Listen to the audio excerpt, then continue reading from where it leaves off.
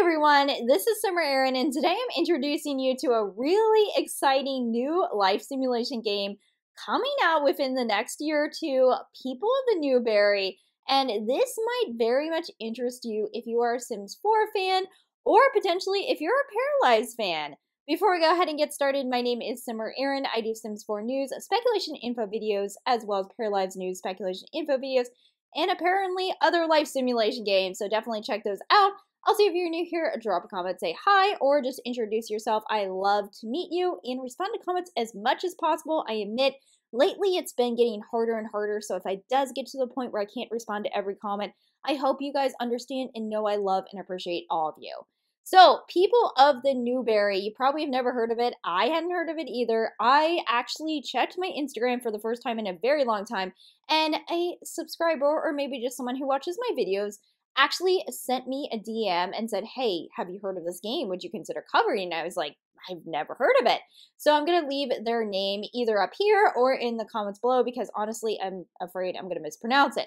But in any case, People of Newberry, we're going to go ahead. You're going to see lots of footage. We're going to get into what this game is and why you could potentially be excited for it. I do want a disclaimer. I don't know quite enough information yet to fully endorse it. I know even less than I do about Paralives. I just learned about it, so if there's any like scandals or anything else like related to that I missed, I do apologize. I try to do my best in research. So moving on, let's talk a little bit about what this game is and if you'd be actually interested in it.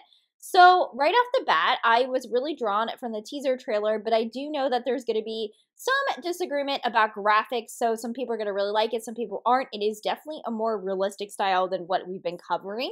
But I don't want to talk too much about graphics because there's a lot of really interesting features I do want to talk about. So here is the description for the game. Do you find being able to control digital people, making them cook, clean, exercise, watch TV, find a job, pay bills, form a family, and have social interactions incredibly addicting? Congratulations, you may just be a mega fan of this life simulator. People of Newberry is an upcoming life simulation indie game. You can build the perfect person in the perfect home, create a cute puppy to your exact specifications, open your own business, clothing store, or small coffee shop. You can play alone or you can play with your friends in online mode for 5 people. So clearly this is definitely, and they even said they were inspired by The Sims, so there's a lot of things you could do in, of course, a base game. I really love the idea of being able to own a coffee shop and a clothing store right in the base game. Already we know we're going to be able to have pets, and I just really like how this is sounding, at least in theory. So let's go into some more details about the game. So in the game, you actually will be able to see over 100 different animals. I'm having trouble believing this, but apparently 100 different animals.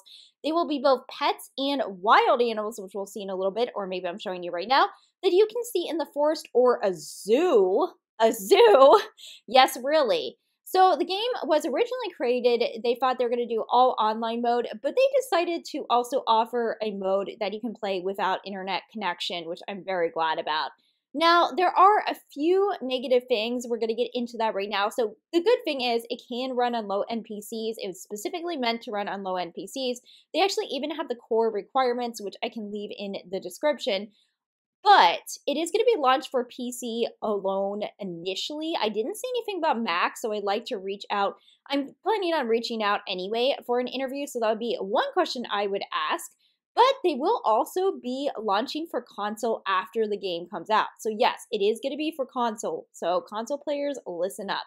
For languages, it's going to be available in English, French, German, Polish, Russian, and Chinese as of right now. Now, this might be a big bummer for some of you. It will not have mod capability. So this is very different from Paralives and The Sims, at least as of right now. However, there will be free updates every 2 to 3 months. There will be free updates. So that's really good news. And there will be free updates in terms of build, buy, other gameplay, etc. I do not know anything about DLC yet. Again, you can leave your comments below if you have questions, if I do get a chance to interview them.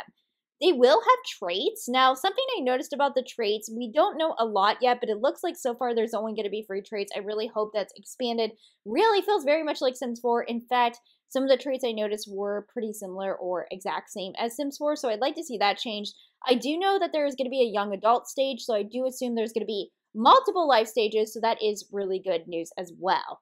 So moving on, if you do want to check out these clips yourself, there are all these links to their social media. Let me know if I did leave them.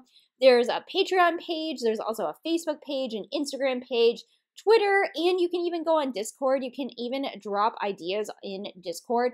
However, I will warn you, it's not really lively because not very many people know about this. So if you're excited about this, please spread the word because they could really use it. Now, let's actually go on into the clip. So I want to go back to the teaser trailer because I really loved the hanging plants. I know a lot of builders will really love that. I also love the lighting, the details, the southern kind of aesthetic was kind of interesting. At least that's how I saw it. I'm not southern. And I really loved the music, and I don't know. It really put me at peace. I will also try to insert, they had some other images of a farmhouse, which I have to admit, I'm a little bit biased. Farmhouses are just up my wheelhouse. I love the aesthetic.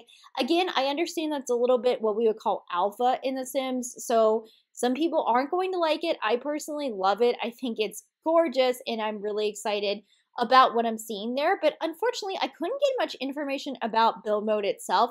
So unlike Paralives that really emphasize the customization and the build features and things like this, they're kind of talking a little bit more about gameplay first. So I find that kind of interesting, but we still don't have tons of details either here. So anyway, nothing to complain about there. So there's also the ability to create and edit nature. You can drag and drop using a simplified system. Kind of reminds me of Sims 2 almost when you're editing the world. I do not know how much you're going to be able to edit things. I do know that they said that there were going to be multiple worlds, but I don't have any details about that yet. It does look like there is some sort of grid system, so no, it is not a gridless building, so it's not super innovative, but I think it really does get the job done. I really like that you're able to resize things. It looks really easy to use, it looks fun, looks really enjoyable. Now, as far as the animals, we said over 100 different types of animals, which was like, really? Seriously? But anyway, in this case, in this one, you get to see a wild deer, you get to see some squirrels. There's just this really wild wilderness aesthetic, which I feel like is kind of missing from some of the simulation games I've seen. So I really like that. I wonder if you can really venture far into that because I feel like I kind of miss that. I would love to see more of that. The next thing I think this is kind of funny. So they had a Northern Lights clip, and I feel like this is kind of what everybody's doing right now. So with Sims 4, they had Eco Lifestyle where they showed the Northern Lights, of course. And then in Paralyzed, shortly after, we saw the day and dawn and the sunset. And it is really great to see how the days progress. I do think this is really beautiful. I think there's a lot of great details here. I also noticed the building, again, it really gives me off the grid vibe. So I'd be really interested if that's going to be part of the gameplay. And I feel like there's some kind of like stilt foundation going on. I say I feel like it because I'm not a builder, so I apologize if I'm saying something wrong. And again, just that really wild aesthetic. If you caught it, there was a horse in the background. Do not know for sure what the interaction will be like between the animals, but we do know supposedly you're going to be able to see them in the forest and you're going to be able to see them in zoos. Again, this just seems like wildly ambitious. I do not know if he's working alone. I don't know what his team is like, so I definitely want to know more about that. Now, into character creation, they did show an example of an adult male and adult female. Maybe it's young adult. I'm not really sure. You probably are going to have a lot of comments about the graphics. So again, I don't want to get into the debate too much, at least me personally, about really cartoony like we see in Paralives to here. There's a big spectrum. I'm personally fine with pretty much whatever, so, well, that's not really true. But I'm okay with this. But in any case, they use a slider system with presets and advanced details. Kind of gives me some Sims-free vibes. For the eyes, there are presets, and it seems like there's presets for everything. But you can adjust the inner and outer color in the eye. So I think that's really cool, and I would love to see more of that as well. And there are some skin details, so it does come with tattoos, scars, and multiple piercings. Really excited for that, really great. And then let's talk about the skin tones, because we've been talking about skin tones quite a bit. So the skin tones do range on a slider system from light to darker shades, but there's a little bit more nuance. It's not just a slider system. You can actually add gloss, powder, and contrast. Again, gloss, powder, and contrast. So I'm really excited to see how they could potentially make the skin tones more representative. I really hope they are. Again, we're not really seeing much in these clips. I don't know how good they're going to be, but you can let me know what you think about that. And then as far as proportions, you are able to adjust the thighs, the chest, the arm, the hips, the feet, and lots of other things that I didn't even mention. There is also going to be body hair. Imagine that. So as far as animation, I don't really have a lot of opinions about this, but I do know that I feel like it's decent, but it probably could use a little bit smoothing over. You guys can let me know what you think.